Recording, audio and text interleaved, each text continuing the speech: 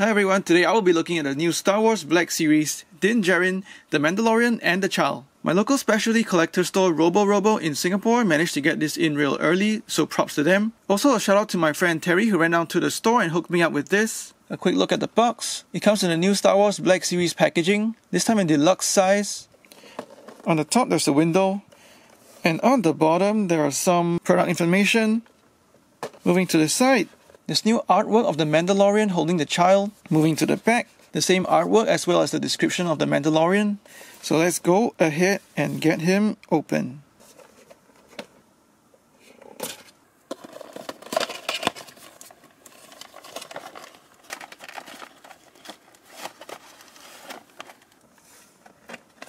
And now the packaging, you see the action figure packed in with a rifle, a blaster, his jetpack, the child, the hovering pram and a stand, some Beskar plates, as well as a fob tracker. Taking a closer look at his accessories, he comes with a blaster that's painted in silver on the barrel and the trigger area, as well as some brown paint on the grip.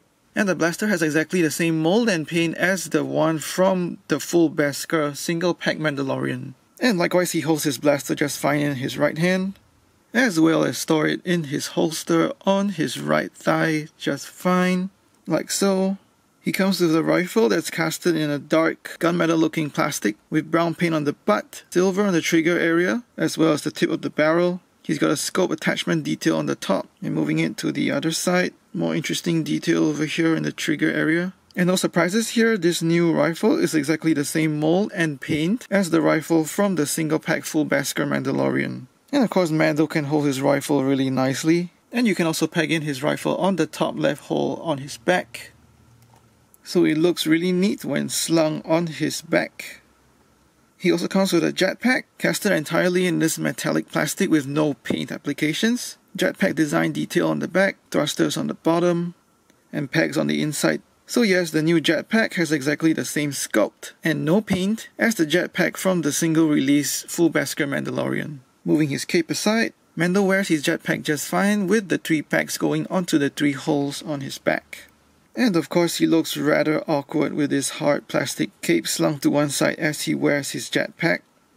Taking a look at the 5 slabs of Beskar steel, these are new accessories with this release. They're all casted in a metallic looking plastic with no paint. Each slab of Beskar has wavy patterns on them, and that's an interesting detail to add to a plain slab of metal. It's got a really tiny Empire logo on it as well. Moving to the back side of the slab, the same wavy metallic pattern on the other side as well. We also have the tracking fob, and this is a brilliant accessory. It's casted in a metallic plastic with black paint on the main body and red paint for the light indicator. On the other side, more sculpted detail but no paint. And of course Mando holds the slabs of Beskar steel and the tracking fob just fine as well. But I do wish he came with a Camtono to hold the other 4 slabs of Beskar steel, which otherwise have nowhere for storage. And here we have the child's hovering pram. The flight stand is the clear transparent plastic, and that plugs into the hole in the bottom of the pram. The pram itself is oval shaped, casted in a grey plastic with gold paint accents on the top as well as the back. A rather simple sculpt, all round with smooth surfaces, and you can open the pram by just removing the top cover. On the inside there's black paint for the cushion area, as well as some copper paint for the inside details on the back. And the new release of Grogu fits in just fine. Putting the cover on. The awesome thing is that the single release of the child also fits in just fine. Placing the cover on. And there's always the option of placing the child standing up inside the pram. This is the new version of him. And this is what he looks like with the old version of the child as well. Looks really cool just like in the Disney series. And last but not the least, among the accessories, we take a look at the child himself. The head and hands are casted in a green plastic with paint detail for the face, as well as the hairs on his head. Paint detailing for the eyes is very sharp. There's white for the whites of his eyes. A little bit of bleeding over here on the left side of his eye. Some pink paint also to fill in his ears. There's also some very subtle pink blush on his cheeks. His coat is an entire piece of beige plastic with sculpted detail to show the folds in the fabric. His paint applications on the edge of his sleeves as well as around his collar. Moving around to the back, more detail for folds in the fabric as well as paint on his collar. On the bottom, he's got feet sculpted and painted in green. So overall, he's a cute little figure. However, his left arm is permanently sculpted, reaching out or using the force. His head is on a ball joint, so it can go 360.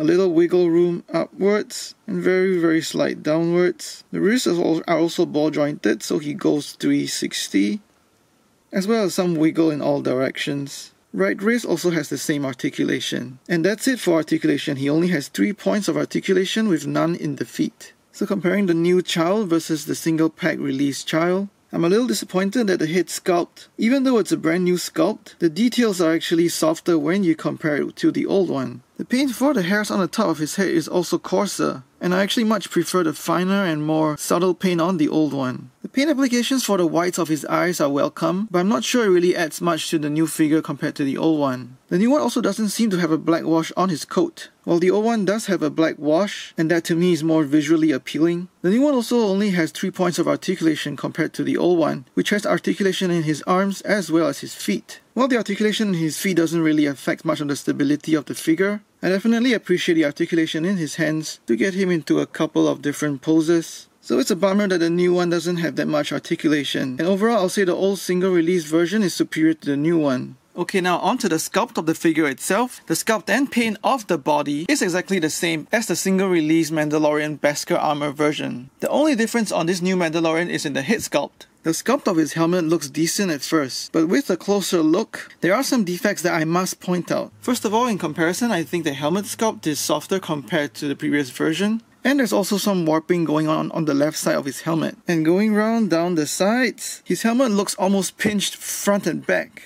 And continuing down the back of the figure, you can see where the helmet is kind of deformed on the left side. And coming round back to the front, and looking at the action figure from a lower angle, you can see his chin peeking out from below. The previous version did have a sort of face sculpted underneath the helmet, but that chin is hidden away. So from even a low angle, the helmet serves its purpose and hides his human head away. And popping up his helmet, tipping his helmet upwards, you can see how deformed it is from the box. I'm going to try to fix this with some heat. As for Djarin's unhelmeted head, the sculpting of his messy hair is pretty good, capturing the essence of someone who's been in a helmet for a long time. His face paint is also sharp, with very accurately applied paint for the eyes, his facial hair and his lips. But the main issue with this face sculpt is that it doesn't really look like Pedro Pascal. Perhaps he looks okay from his nose up, but Hasbro has really screwed up the sculpt along his jawline. So he looks like he's added on some weight. So the face sculpt itself isn't bad, it's just that the resemblance to the actor is quite disappointing. So moving on to a side profile as well. From the side he really doesn't look too bad.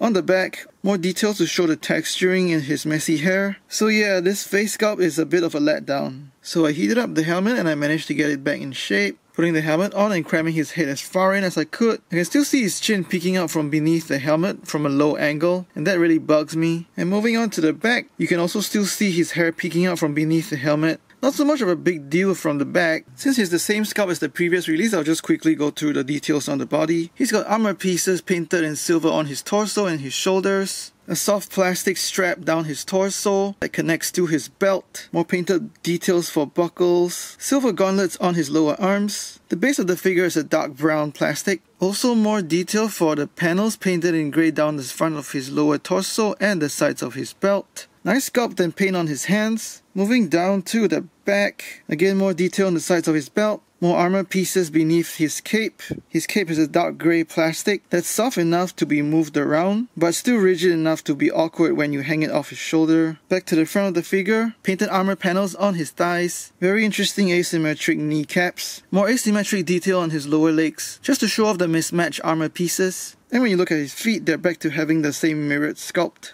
For articulation, on his neck he's got 2 ball joints, one at the top and one at the bottom that connects to the torso, so his head goes 360.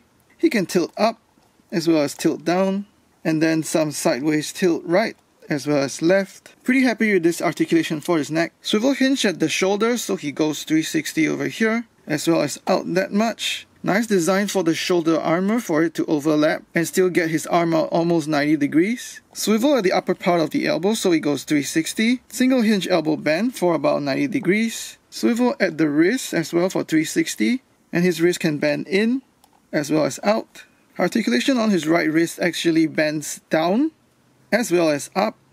And this is very useful for a blaster holding hand. Ball jointed at the mid torso. He swivels right as well as left. But he can't go all the way 360 because of this plastic strap over here. Pretty decent forward bend as well as backward bend. and also some side to side on the right as well as left. Ball jointed hips that go outwards a fair bit, as well as forward and backward that much. 360 thigh swivel. Double jointed knees for a pretty decent range. No calf swivel, and very tight ankle tilt downwards as well as upwards.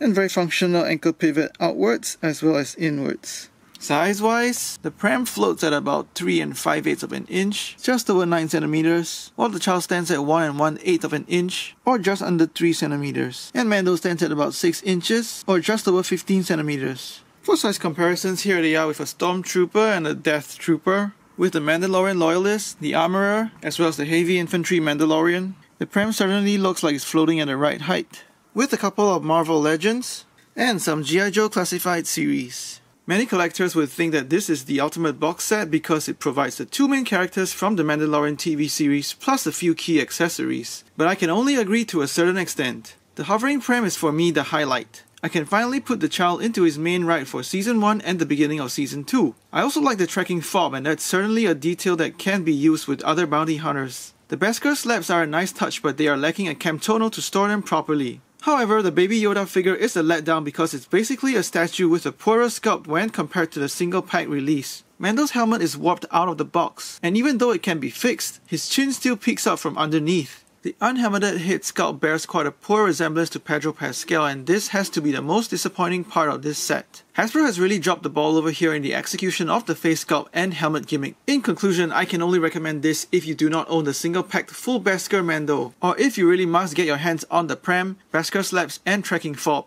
all of which I think might be re-released in future. If you already have the single packs of the full Beskar Mando and the child, you really might not need this new box set, since Mando stays helmeted almost all the time and the pram gets destroyed anyway.